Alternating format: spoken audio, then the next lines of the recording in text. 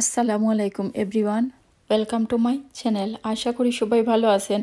আলহামদুলিল্লাহ, আল্লাহর রহমতে আমরা সবাই ভালো আছি। সকল ভিউয়ার্স ও সাবস্ক্রাইবারদের অনেক অনেক শুভেচ্ছা জানিয়ে শুরু করছি আমার আজকের এই ব্লগটি। আশা করি এই ব্লগটিও আপনাদের কাছে ভালো লাগবে। আজ আমি পাউন্ড স্ট্রেচারে গিয়েছিলাম আর এই শপিংগুলো এনেছি, তাই আপনাদের সাথে এখন এগুলো শেয়ার করছি। ইংল্যান্ডে যারা থাকেন তারা এই শপটি চিনেন, পাউন্ড স্ট্রেচার। আর এই শপটাতে অনেক ধরনের দরকারি জিনিস পাওয়া যায়, ঘরের জিনিস থেকে শুরু করে গার্ডেনের জিনিসও অনেক ধরনের অনেক কিছুই পাওয়া যায়। আর বাথরুমের জন্য একটি স্পঞ্জ মপ আনার জন্যই গিয়েছিলাম পাউন্ড স্ট্রেচার। শুধু এই মপটার জন্যই আজ গিয়েছিলাম, আর কোনো কিছু দরকার ছিল না, কিন্তু গেলে তো দেখে আরও অনেক কিছু ভালো লাগে, তাই নিয়ে আসি। ব্লু কালারের এই বক্সটি দেখতে পাচ্ছেন, এটা এনেছে হামজার সব ধরনের খেলনা রাখার জন্য। এটা বেশ বড়, অনেকগুলো খেলনাই একসাথে রাখা যাবে। আজ আর কোনো পলিথিনের ব্যাগ সব থেকে কিনিনি, যেহেতু এই বক্সটা বেশ বড় ছিল, তাই এর বক্সের মধ্যেই সবগুলো শপিংই নিয়ে এসেছি। বক্স থেকে এখন সবগুলো জিনিস আমি বের করে নিচ্ছি, তারপর গুছিয়ে জায়গা মতো রেখে দিব। এই মপটার কালারটা আমার একদমই ভালো লাগেনি, কিন্তু আগেরটা ভেঙে গেছে। আর যখন শপে গেছি তখন ভাবলাম যে শপে যখন এসেই পড়েছি তখন নিয়েই যাই। আর বাথরুমের জন্য এই স্পঞ্জ মপই আমি ইউজ করতে ভালো পাই। এটা খুব ইজি ইউজ করা, আর পানিও খুব তাড়াতাড়ি ড্রাই করে ফেলে। আর এখানে দেখতে পাচ্ছেন 3টি মিস্টার নুডলসের বক্স। এগুলো বাংলাদেশের প্রাণ এর নুডলস। এক একটা বক্সের মধ্যে 16টা নুডলসের প্যাকেট। বেশ ভালোই চিপ মনে হচ্ছিল, আর সাথে একটা বক্সও ফ্রি, তাই 3টা কিনে নিলাম। আর আমার বাচ্চারা এই নুডলসগুলো, বিশেষ করে ম্যাগি বা অন্য যে কোনো কোম্পানির আছে, এই নুডলসগুলো খেতে খুবই ভালো পায়। আর প্রায় সময়ই আমি ওদের জন্য আনি। সব সময় আসলে শপিংয়ে গেলে ওদের জন্য এই নুডলসগুলো আনতে হয়। আর এখানে কিছু চিকেন লেগ দেখতে পাচ্ছেন। এগুলোকে তান্দুরি তৈরি করার জন্য আমি কাল রাতেই ম্যারিনেট করার জন্য মেখে ফ্রিজে রেখে দিয়েছিলাম। এগুলোকে এখন বের করে নিয়েছি, তারপর আবারও একটু মেখে নিয়েছি যাতে ভালো করে সব কিছু মিক্স হয়। আর এখন ওভেনের ট্রের মধ্যে আমি এগুলোকে বিছিয়ে দিয়ে দিচ্ছি একটি একটি করে। তারপর এই দুটো ট্রে আমি ওভেনের মধ্যে দিয়ে দিব, তারপর ওভেনটা লাগিয়ে অন করে দিয়ে দিব। তান্দুরি তৈরি করা আসলে খুবই সহজ। এখানে যে সবগুলোতে যে তান্দুরি পেস্ট পাওয়া যায়, ওই পেস্ট, সামান্য পরিমাণে ধনিয়া, জিরা, লাল মরিচের গুঁড়ো দিয়েছি, আর দিয়েছি আদা রসুনের পেস্ট, সামান্য পরিমাণে গরম মশলার গুঁড়ো দিয়েছি। আর লাগবে food colour, lemon juice, yogurt, সামান্য তেল, লবণ, আর এর সাথে সামান্য টিক্কা পেস্ট, কাবাব পেস্ট, আর এর সাথে সামান্য পরিমাণে টমেটো কেচাপও দিয়েছি। এরপর সব কিছু খুব ভালো করে মিক্স করে চিকেনের সাথে মিশিয়ে নিয়েছি। চিকেনের লেগগুলোর সাথে মিক্স করে এগুলোকে একটি বক্সে করে ফ্রিজে রেখে দিয়েছিলাম। যখন দেখা যাবে এরকম চিকেনের এক পাশটা হয়ে গেছে আর অনেক পানি জমে গেছে, তখন এরকম ট্রেটা বের করে নিয়ে এসে বেসিনের মধ্যে পানি ঢেলে দিয়ে দিবেন। অতিরিক্ত যে চিকেন থেকে যে পানি বের হয়েছে ওই পানিটা ফেলে দিতে হবে। পানিটা ফেলে এই চিকেনের লেগুলোকে আবারও উল্টে দিতে হবে, যাতে অপর পাশটাও ভালো করে কুক হয়ে যায়। এইভাবে দুটো ট্রে চিকেনের পানি আমি ফেলে দিব, আর চিকেনের লেগুলোকে উল্টিয়ে দিয়ে দিব, যাতে দুই পাশটাই ভালোভাবে হয়ে যায়। এভাবেই আমি সবগুলো তান্দুরি তৈরি করে নিব। আর বাচ্চারা তো তান্দুরি খেতে খুবই ভালো পায়। আর আমার ঘরে যে কোনো ধরনের পার্টিতেই আমি এই তান্দুরি তৈরি করি। বড়রা যেমন এটা খেতে ভালো পায়, বাচ্চারা তো খুবই ভালো পায়, বাচ্চাদের খুবই পছন্দের এটা। আর পোলাও অথবা পরোটার সাথে খেতে খুবই ভালো লাগে। আর এখানে আমি কিছু চাল পানিতে ভিজিয়ে রেখে পানি জড়িয়ে নিচ্ছি। তান্দুরির সাথে খাওয়ার জন্য আমি এখন প্লেন পোলাও তৈরি করব, আর তাই আপনাদের সাথে এটা শেয়ার করছি। আমি আজ যেভাবে তৈরি করলাম সেভাবেই শেয়ার করব। আমি একটি হাঁডিতে সামান্য তেল আর সামান্য পরিমাণে ঘি দিয়ে দিচ্ছি। ঘিটা যখন গলে যাবে তখন এর মধ্যে তেজপাতা, ডালচিনি, এলাচি দিয়ে দিচ্ছি। আর এগুলো থেকে যখন বুদবুদটা শুরু করবে তখন এর মধ্যে আমি 1 টিস্পুন দিয়ে দিব শাহি জিরা। কেউ চাইলে এখানে স্টার বা বড় এলাচও দিতে পারেন। 20-25 সেকেন্ডের মতো এগুলোকে একটু নেড়ে তারপর এর মধ্যে দিয়ে দিব কেটে রাখা পেঁয়াজ আর আদার পেস্ট।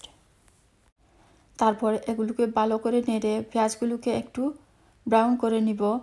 আর এর মধ্যে পরিমাণ মতো লবণও দিয়ে দিব। লবণ দিয়ে আবারও নেড়ে মিশিয়ে নিব। আর পেঁয়াজ যখন কিছুটা ব্রাউন হয়ে যাবে তখন এর মধ্যে ধুয়ে রাখা চালগুলোও দিয়ে দিব। আর যখন চালগুলো দিয়ে দিব আর তখন চালগুলো ভালো করে 4-5 মিনিটের মতো নাড়তে নাড়তে চালগুলো ভেজে নিব। মিডিয়াম হিটে চালগুলো 4-5 মিনিট নাড়াচাড়া করলেই চালগুলো ভাজা হয়ে যাবে। অপর একটি চুলায় আমি পানি মেপে বসিয়ে দিয়েছি। আর আমরা যেহেতু সালাম বাসমতি খাই তাই পানিও বুঝে দিতে হবে। আমি যে পরিমাণে চাউল নিয়েছি, আমি এখানে মেজারমেন্ট কাপ নয় অন্য একটি কাপ দিয়ে 2 কাপ চাল দিয়েছি। আর 2 কাপের জন্য 4 কাপ পানি থেকে আমি আরও আধা কাপ পানি কম দিয়েছি। সব চাউলের মধ্যে কিন্তু ডাবল পরিমাণ পানি দিতে হয় না, এক এক চাল এক এক রকম পানি টানে। আর বেশি পানি দিয়ে দিলে পোলাও খেতে কিন্তু একেবারেই ভালো লাগবে না। তাই আমি 2 কাপ চাউলের জন্য 3.5 কাপ পানি দিয়েছি। পানিটা কিন্তু অবশ্যই বুঝে দিতে হবে, তা না হলে খেতে ভালো লাগবে না। আর আমি এর মধ্যে কিছু ফ্রোজেন পিসও ধুয়ে রেখেছিলাম, এগুলো দিয়ে একটু নেড়ে মিশিয়ে দিচ্ছি, তারপর ডেকে রেখে দিচ্ছি। কিছুক্ষণ পর যখন দেখা যাবে যতটুকু পানি ছিল ঠিক সে পরিমাণেই চালগুলো ফুটে উঠেছে। যেহেতু ফুটন্ত গরম পানি দিয়েছি তাই চালগুলো সিদ্ধ হতে বেশি সময় লাগে না। একটু নেড়ে উপর নিচ করে দিয়ে দিচ্ছি। আর এর সাথে কয়েকটা কাঁচামরিচও দিয়ে দিচ্ছি। আর নেড়ে ডেকে রেখে দিব। আর এর সাথে সামান্য পরিমাণে কেওড়া জলও মিশিয়ে নিচ্ছি, কেউ চাইলে দিতে পারেন, না দিলেও কোনো অসুবিধা নেই। তারপর কেওড়া জল দিয়ে একটু নেড়ে মিশিয়ে ডেকে রেখে দিব। এই পর্যায়ে একেবারেই লো হিটে চুলার আগুনটা রাখতে হবে। দরকার মনে করলে খুবই হালকাভাবে আরেকবার নেড়ে দেওয়া যাবে, দরকার মনে না করলে না নাড়লেও চলবে। চেক করে দেখতে হবে, যখন চালটা সিদ্ধ হয়ে যাবে ভালোভাবে তখন নামিয়ে নিতে হবে। এই পোলাও খুব কম সময়ে আর খুব সহজে তৈরি করে নেওয়া যায়। সাথে বিভিন্ন ধরনের ভেজিটেবল দেওয়া যায়, না দিলেও হয়। আর খেতেও খুবই মজার হয়, খুবই ভালো লাগে। মাঝে মধ্যে আমি এরকম সিম্পলভাবেই তৈরি করি। সালাদের জন্য আমি কিছু সবজি কেটে নিয়েছি। সালাদে আমি সবসময় রেড অনিয়নটাই দেই। আর দিয়েছি ক্যারট আর টমেটো, যেহেতু ঘরে কিউকাম্বার নেই তাই দিতে পারিনি। পোলাও আর তান্দুরির সাথে সালাদ না হলে খেতে ভালো লাগে না, সালাদটা থাকলে অনেক ভালো লাগে খেতে। আর দেখতে পাচ্ছেন এগুলো খুবই সুন্দর আর জোরজোরে হয়েছে। আমার লাভলি ভিউয়ার্স ও সাবস্ক্রাইবার যারা অলরেডি আমাকে সাবস্ক্রাইব করেছেন তাদেরকে অনেক অনেক ধন্যবাদ। আর যারা এখনও সাবস্ক্রাইব করেননি তাদেরকে সাবস্ক্রাইব করবার অনুরোধ রইল। অনেক অনেক ধন্যবাদ যারা আমাকে সাপোর্ট করে যাচ্ছেন। আর আপনাদের সাপোর্টের কারণেই আমি আজ এত দূর আসতে পেরেছি। সবার জন্য অনেক অনেক দোয়া ও অনেক শুভকামনা রইল। আপনারাও সবাই আমাদের জন্য দোয়া করবেন, আমিও সবার জন্য দোয়া করি। আমাদের খাবার থেকে অল্প কিছু তান্দুরি আর অল্প কিছু পোলাও আমি হামজার এক ফ্রেন্ডকে দিয়ে দিচ্ছি, আর যেন এগুলো প্যাকিং করে নিচ্ছি। মাঝে মধ্যে 2 ফ্রেন্ড কোনো কিছু কারো ঘর থেকে আসলে কেউ কোনো কিছু দিলে বাচ্চারা কিন্তু খুব খুশি হয়ে খায়। ফ্রিজ থেকে কিছু ব্লুবেরি বের করে আমি ওয়াশ করে নিয়েছি আমার জন্য, যেহেতু বাচ্চারা এগুলো খাবে না তাই আমি খাবো। আমি ফ্রিজ থেকে 1 প্যাকেট কোকোনাট বের করে নিয়েছি, গ্রেটেড কোকোনাট। আর এগুলো থেকে কিছু নিয়ে এখন আমি এগুলোকে একটু ডিফ্রোস্ট করব, তারপর একটু চিনি দিয়ে এগুলো একটু ভেজে নিব। নারকেল দিয়ে চিরা ভাজা খেতে ইচ্ছে করছিল তাই কিছুটা নারকেল আমি ফ্রিজ থেকে বের করে নিয়েছি। মাঝে মাঝে আমি এরকম করে খাই, আমার কাছে খুব ভালো লাগে। আর বিকেলের চায়ের সাথে খেতে ভালোই লাগে। আর এখন আমি একটা চিরার প্যাকেট কেটে নিচ্ছি, আর এখান থেকে সামান্য কিছু চিরা আমি একটি প্লেটে ঢেলে নিচ্ছি। মাঝে মাঝে মেহমান আসলেও আমি এরকম নারকেল আর চিরা ভাজা করে দেই। আমি একা খাবো তাই খুবই অল্প পরিমাণে চিরা বের করে নিচ্ছি। আর এই চিরাগুলোকে এখন আমি তেলে ভেজে নিব। তেল গরম করে চিরাগুলো তাতে দিয়ে দিব, তারপর এগুলোকে ভেজে একটি টিস্যুর উপরে তুলে নিব। আমি জানি অনেকে এই চিরা ভাজাটা খান, খেতে ভালো পান, যে আমি যেহেতু আজ খেয়েছি তাই আপনাদের সাথেও শেয়ার করলাম। বেঁচে রাখা নারকেল আর চিরা এখন একসাথে আমি মিশিয়ে নিব, তারপর চায়ের সাথে খাবো। বিকেলের নাস্তার জন্য আসলে চিরা ভাজাটা খেতে খুবই ভালো লাগে, বিশেষ করে এরকম নারকেলের সাথে খেতে আমার খুবই ভালো লাগে।